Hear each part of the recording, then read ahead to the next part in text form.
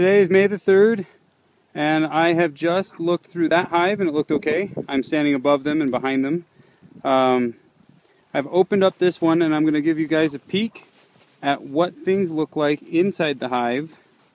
Let me switch hands with the camera here. And we're going to lift off.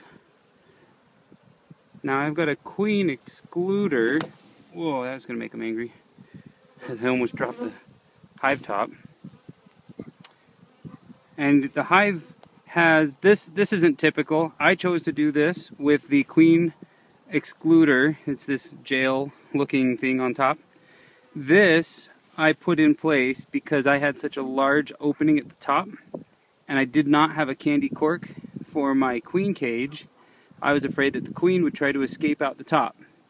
Now these bees don't like being in the wind. It's not very windy, but it's breezy.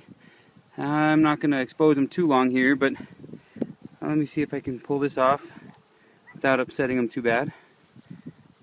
But that's what this is. This is a queen excluder used to keep the queen from going into the honey that I plan on taking. A lot of people don't think that they're great. They call them honey excluders because you're in essence going to be preventing yourself from getting any honey. Well, that's yet to be seen for me, as I don't have experience one way or the other. So let's take a look and see what we have. Since I'm going to try to do this one-handed, let's... Oh, there's a dead bee. Sorry guys. Sorry, dead bee. Just got squished, I guess. Alright, let's pull out this middle frame since I don't think anybody has even visited the right-hand side.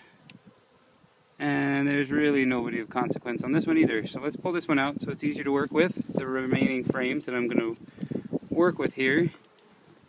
We're going to move that frame over just a touch so I can get in here with my little grabbers.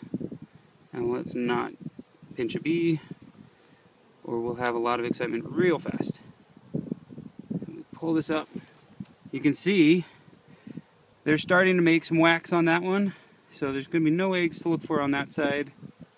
Oh, look at all those guys busy at work. I don't see any eggs. I see a lot of something going on in there. But no eggs. Let's put these guys back in. Carefully as not to cause a riot. They tend to get pretty upset if you jiggle them around and bang them against stuff. Alright, well, I may have to use two hands for the rest of this inspection. Looks like I've agitated enough of them.